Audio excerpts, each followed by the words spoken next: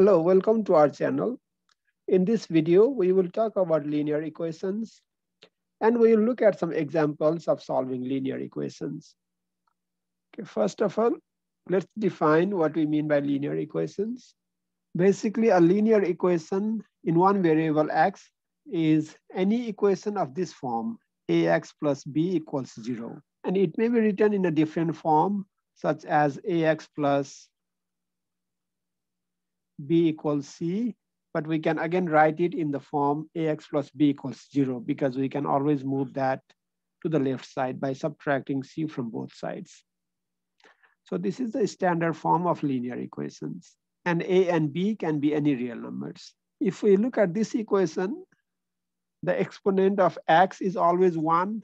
In a linear equation, the exponent of x is always 1. So based on that, let's decide which of these are linear equations.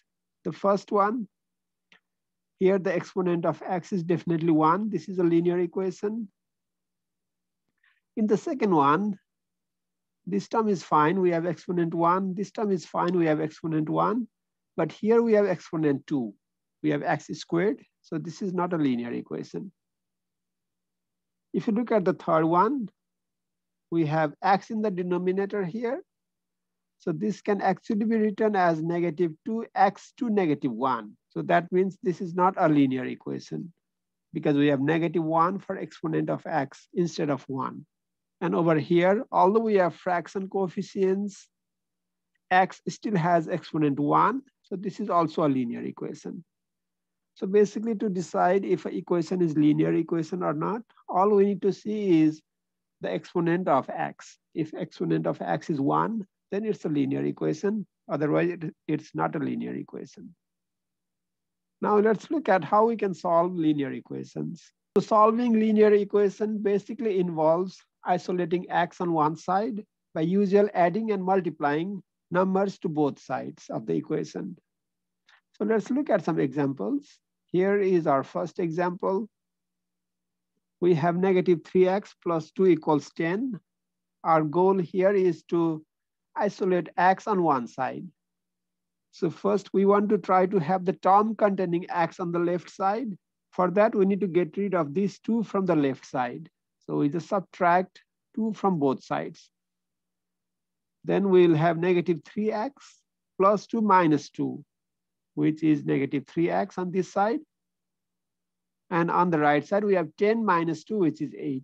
So we have just negative 3x on the left side now, but our goal is to have just x on the left side. For that, we can divide both sides by negative 3.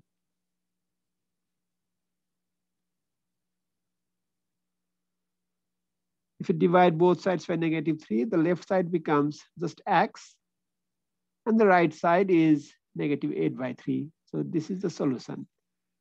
The value of x must be negative 8 by 3. And if you want to make sure you did this correctly, you can check your solution. So when you plug in negative 8 by 3 for x, then this equation must be satisfied. So we must have negative 3x plus 2. We must get that to be 10 because we have 10 on the right side here. So negative 3 times negative 8 by 3 will be simply 8 because this 3 and that 3 will get canceled out. And negative, we get positive, and we have 8 here. Plus 2. 8 plus 2 is definitely 10. So that means the given equation is satisfied by negative 8 by 3. And this is a good solution. Okay, let's look at the next example. Here we have 20 minus 16x equals negative 10. Again, our goal is to have just x on the left side. So we can start by subtracting 20 from both sides. On the left side, we have 20 minus 16x minus 20. So 20 minus 20 goes away. We are left with negative 16x. And on the right side, we have negative 10 minus 20. So negative 30 on the right side. So we have negative 16x equals negative 30. Next, we can divide both sides by negative 16 so that we have just x here. So negative 16x by negative 16. Negative 16 gets cancelled out. You are left with just x here. Negative 30 by negative 16. Then you are left with 30 by 16. And you can simplify this little further. You can divide top and bottom by 2.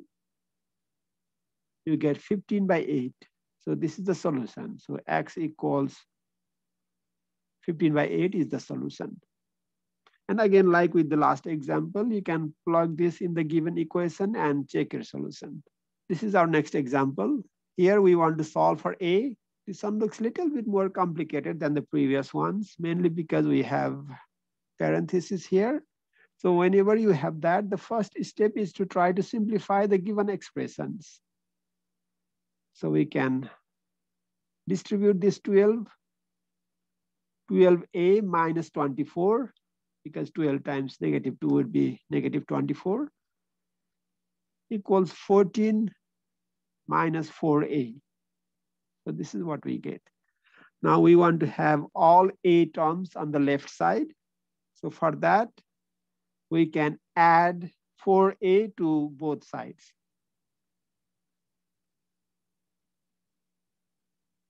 So that this negative 4a goes away. Then we get 12a plus 4a is 16a minus 24.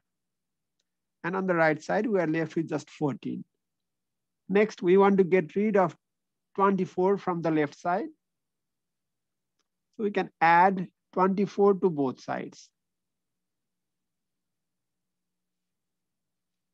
And that will give us 16a, because negative 24 plus 24 goes away, equals 14 plus 24, which is 38. So I'm going to write that up here. 16a equals 38 is what we got so far. Now the last step, we just need to divide both sides by 16 so that we get rid of this 16 from here. Divide both sides by 16, we get a equals 38 by 16. And which we can simplify by dividing top and bottom by 2. So when you divide 38 by 2, we get 19. Divide 16 by 2, we get 8. So the solution is 19 by 8. This is the solution. So we are done with this example.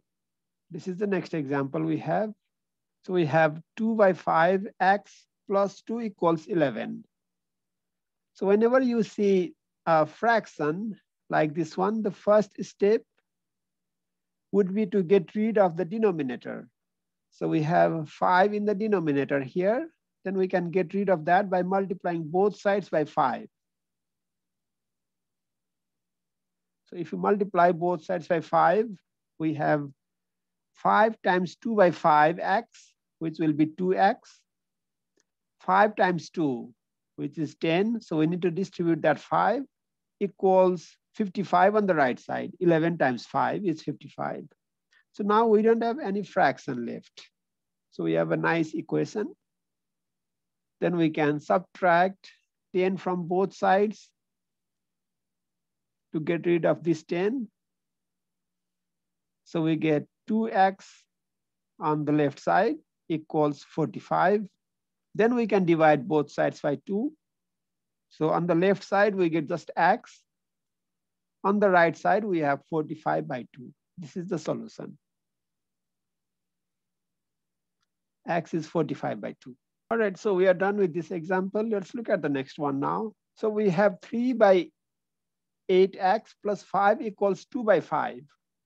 So we have two numbers in the denominator. We have 8 here and we have 5 here. We want to get rid of both of those. We can get rid of one of them at a time. So to get rid of this 8, we can multiply both sides by 8 and see what that gives us. So 8 times 3 by 8x is simply 3x, because 8 by 8 is 1, of course, plus 8 times 5 is 40. So we get that on the left side.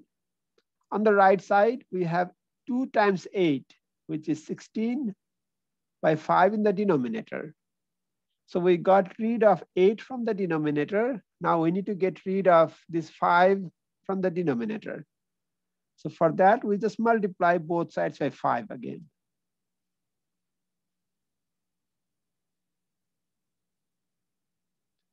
Then we get 5 times 3x is 15x plus 5 times 40 is 200.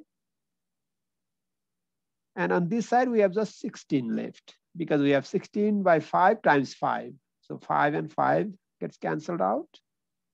So we have 16 left. Now next we can remove this 200 by subtracting 200 from both sides.